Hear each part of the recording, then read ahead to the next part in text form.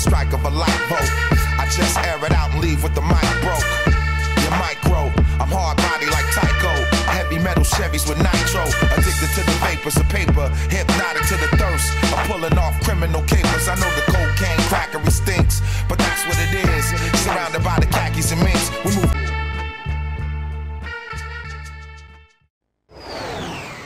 And welcome back one more time for Ratchet Clank Up Your Arsenal Developer Commentary. I am Tony Garcia. And I'm Mike Stout. And I'm pretty jazzed, Tony. Are you? Yeah, I am. I'm excited to see one of your levels. You know what? It's a sunny day here in California. Sorry for all you people who don't live in California, because it's awesome in California right now. And now we're at Daxx, we're about to see the best cutscene that Insomniac has ever done. That's true. The Courtney in my Gears. humble opinion. So you know what? You're right. You're right to be pretty jazzed, because there's a lot to be jazzed about. Was this the level that had your crate-throwing apes cut out of it? This was the level with the crate-throwing apes that got cut out of the level. Oh, man. Because they did not work. If I remember correctly, they were only in this segment right here. They were only in this segment right here. And they were a lot of work. And that giant robot torso, by the way. Let's give it up for the giant robot torso. A Colin Munson special, if I remember correctly. Oh, the giant robot. You know what? I still use the giant robot torso as an example to this day. So the giant robot torso came out of the crate-throwing monkeys or apes or whatever, because we worked really hard. That was in the original design. There was the crate-throwing monkeys, and the swarmer in this level was these little roly-poly guys that would curl up into a ball and then roll at you. Right.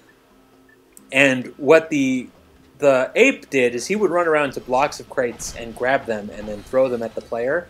But he could also pick up the swarmer enemies and throw them at the player. Right, I forgot that was what was going on at this level. And there were a lot of problems in getting them to work and getting it all up and running. There was a lot there. I mean, I could just go on forever, but I'm going to try to cut it short a little bit because. Well, we might as well talk about them while we're in this segment. What were their problems? I mean, besides walking to a location and picking up a crate, I imagine that was 90% of your problem. I mean, the actual pickup part of it was very difficult to sync up and do everything properly, because what you really want is to do some sort of IK on the arms. So what's IK? I wish I could know what it stands for. Inverse kinematic. Thank you. You're welcome. Basically, you can, to try to simplify it as much as I can, you could basically say the hand is supposed to be here at this location, and then you basically work backwards from that joint up to his shoulder and sort of figure out how to line up those joints in a way that gets his hand in the position that you want it to be. Right. So if, for example, you were pushing on his hand, it would bend his elbow. Right, exactly. Whereas normally, the way that these things are set up, if you pushed on his hand, it would just move his hand. It wouldn't do anything to his elbow. Right. So what you really want in a system to do that kind of stuff is you want an IK system to be like, we need his hand to be at this location, and this is where he's standing. Just calculate what you need to do to his arm to get it there. Right. But we don't have that IK, so we couldn't really get that sort of effect looking clean and nice and it's not working. And it's not, IK isn't the kind of thing you can do on a PlayStation 2 like really well. Right? Like you can do it a little. I mean, if you go from the ground up to develop an IK system, and that's going to be what you're doing in your game, like you can do it. Okay. But Ratchet Clank is not that good. Okay. We didn't have that capability. Right.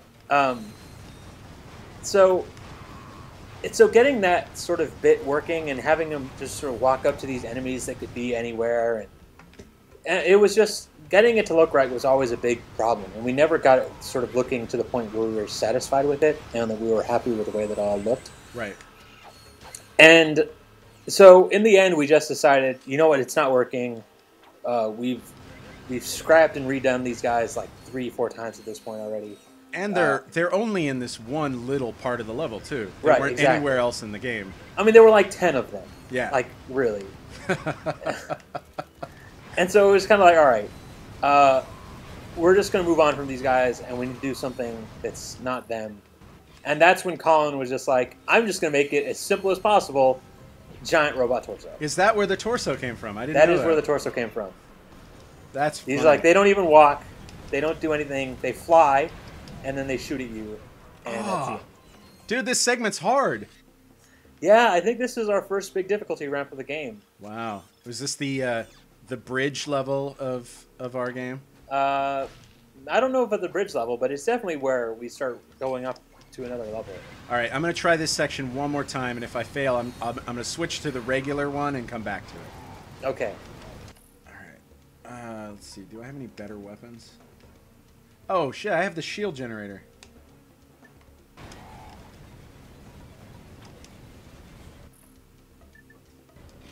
Yeah, that'll help. Yeah, look at that. You're just killing these guys. Oh yeah, no problem now. I'm good.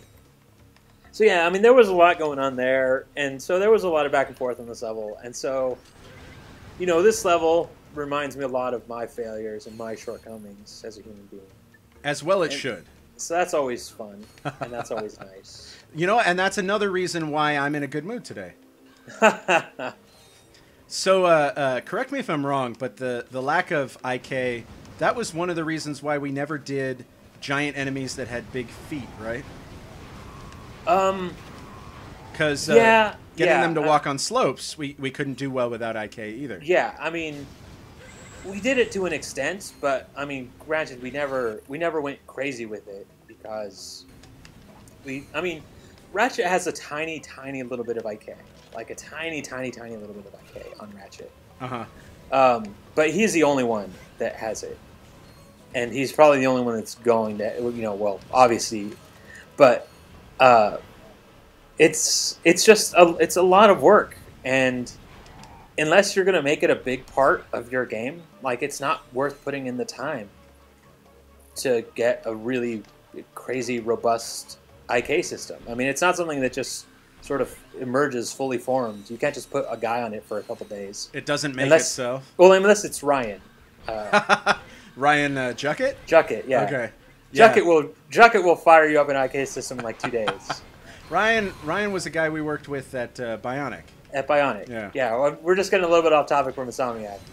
But I know if Ryan was to listen to this, which he's not going to, so it's probably... Oh, fuck! But he would take exception to saying that you couldn't just work up an IK system in a couple days. Okay, so no one but Juckett could do an IK Nobody system. but Juckett could do that. A really good, robust one, at least. Right. All right, so we're gonna go down the main path here. Do you want to do this the part with the Courtney Gears bit, or the other part first? You know what? Your choice, buddy. I think we should end on the Courtney Gears. Okay, let's end on the Courtney Gears bit. All right. This was Moo's section of the level. Yep. This is what he was talking about. Or, no, he didn't talk about it on camera. He talked about it off camera. About how he would like to come back to do this. But, too bad, Moo. You don't get to come back for this. We're going to talk shit on your work without you. Oh, these crates right here, these ones? Yeah. I coded those. Oh, wow. Yeah. You did a lot of work on those. Good job. They're pretty awesome, because like, they can blow up, and they have gravity and all sorts of stuff. It was crazy. Wow. And I had to make them as robust as possible because since they were, like, generally speaking, when I coded stuff, it didn't end up in the game. Like, I was usually coding stuff because a programmer was busy and we needed a prototype. But since this one was going to end up in the game, I had to do all kinds of crazy shit. Like, since it has gravity and can fall, like, I needed to make sure that you could place these without them being a huge problem and... Like, oh, yeah. They were very interesting. Let's put it that way. You do realize that they're just boxes. What? Tony, I do my best work on everything, even if they're just boxes. Okay. Like some people will make a box and they won't care about how hard it is for a designer to set that up. But not me. I made those boxes auto-snap and shit. Like they have different destruction states, and they're not boxes, Tony. They're important pieces of gameplay. All right, well, hopefully somebody, while playing through this game, put notice as to how much work went into those boxes. Well, look, they're destructible. Some would say too much work. Not me though. I would never dare say. It was at least a week of my time. What? No, it wasn't. Yeah, I'd say at least a week. There's no way that took you a week. Yeah, you're probably right. But you know, if that took you a week, you should never be allowed to do anything again. Why's that, Tony? That's like 2 hours tops. Considering the stuff we had in place already, like you could have done that. You could have just picked that up and taken it out in a couple hours. Well, it does have like that. That's made up of like 3 or 4 different models that you have to use based on its destruction states and stuff like that. So it's and I think it even has like detection for what part of the box you're hitting, so that it spawns the right, corner breaks off and stuff. Like it's more detailed than it seems. I find that hard to believe. And like if the robot torso destroys one on the bottom, then one on the top has to fall, and you make a nice crushing sound with some good effects, and like that was at least a day. You know what else falls nicely when you destroy the one on the bottom? What? All of the crates that we have in the game. Oh, dude, those crates are so hard to set up. They oh fuck, and yeah. I don't think we've talked about the joy that is placing crates in Ratchet and Clank. No, we haven't, have we? Because we farm that stuff off to the lowest person on the totem pole. Yeah, whichever is the newest designer. The newest person's like, hey, guess what? You get to place crates everywhere in the game. Or the least busy tester. It's usually fun. One of those two. Oh shit! Come on. Because it's the kind of thing you take for granted. That for most of the development, we're working in levels that are sort of crateless. Right. And then somebody walks by and is like, this game isn't fun. What's wrong? Why isn't Ratchet fun? Oh, we're not breaking crates all the time. Somebody needs to place crates everywhere. The crates are very important, yeah. There's a science to placing crates as well. Yeah, I mean, you can't just place them all facing the same direction. That's an artless crate placement. You gotta place them in boxes that look random but still, are well thought out, and you have to place them one by one everywhere. Yeah, I mean, by hand. You basically we couldn't just duplicate a crate because the duplicate feature of Maya was really shaky when it came to things like crates, and crates were tied into the occlusion system because. Like if there was a building blocking them, we didn't want them to draw. So anytime you moved crates, occlusion had to be rerun on the levels. And that was a long process. Yeah, occlusion would take an entire evening to do, to just run the automated process that would do that. So crates were really complicated, and the worst part about the crates is it's not like I could do one crate placement and then duplicate it everywhere and then change it. Like you had to place one crate and then start duplicating that crate and then using a special macro to move it up and down, because the crates were not allowed to differ at all on the z-axis, the up-down axis. Like they had to have the exact same number or they would break horribly. It was just... And then you had to put each group of crates into their own individual Maya group and name it something separately. Because if you put all the crates in one group, the game would just come to this screeching halt. It was incredibly inefficient to do that way for some reason. They were not fun. So my crates are better. I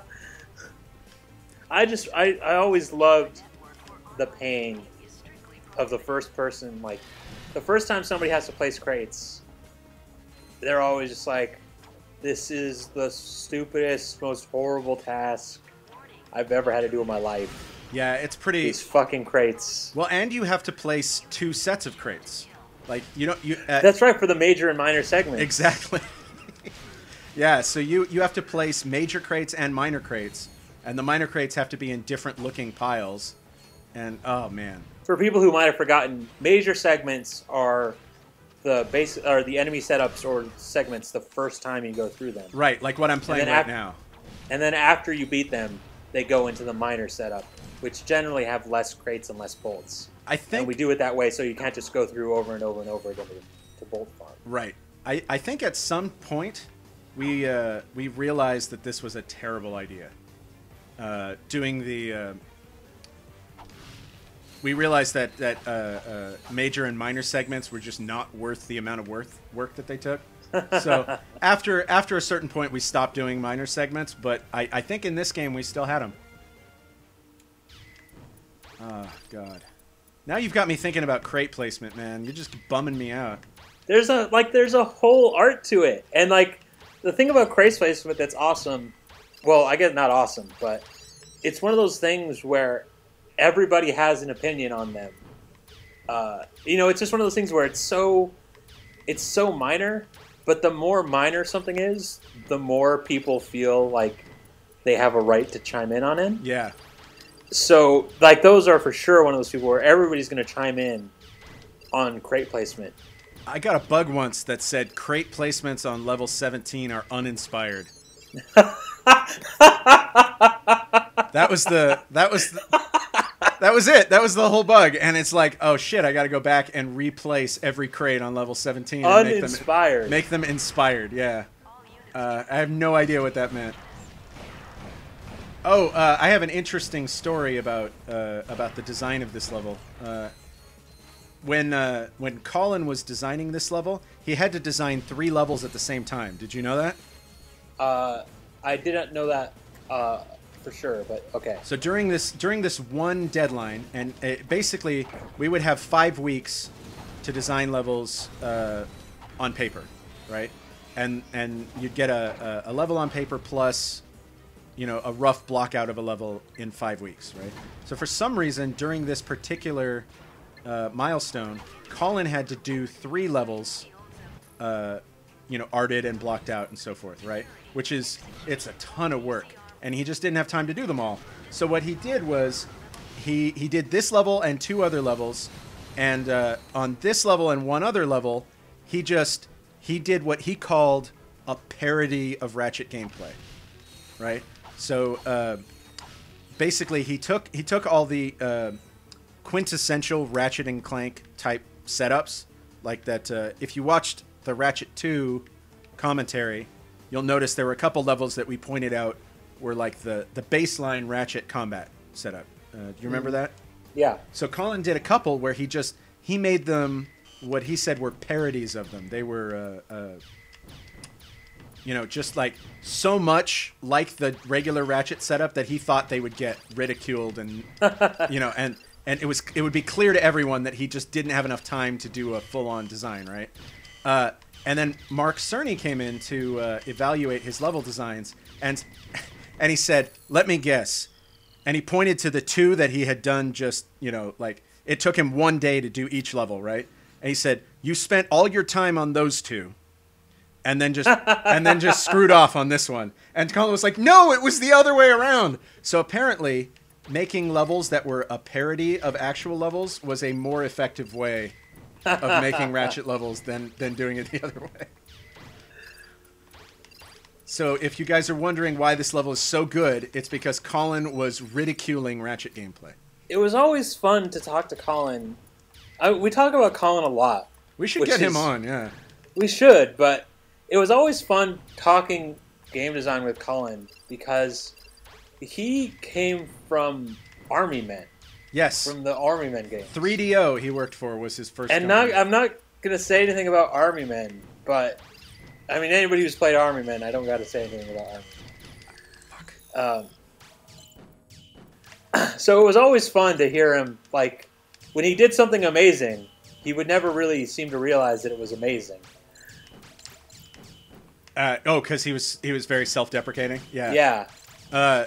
I really liked working with Colin because I learned so much from him. Like, he has a really good instinctual understanding of how all this stuff should work. So he understood Ratchet gameplay well enough to parody it, whereas I didn't understand it well enough to do that, So, I mean, I don't know if that's the same thing as what you were saying, but go Colin. You spent a lot of time here on this hacker puzzle there, buddy. I'm making progress. Shut up. Fortunately, I'm getting act tuned, and I can actually see it happening. What happens is that every time that you lose, it spawns more greens and fewer reds. Oh, you went straight to the Courtney Gears. I don't think so. No, this is when he finds out about the Death Star that turns things into squishies. Huh. Yeah, this isn't the one with the Courtney Gears video. Location unknown. However, a large transport vessel left this facility yesterday. It was headed for the Obani moon system. The Obani moons, huh? Well, we better check it out.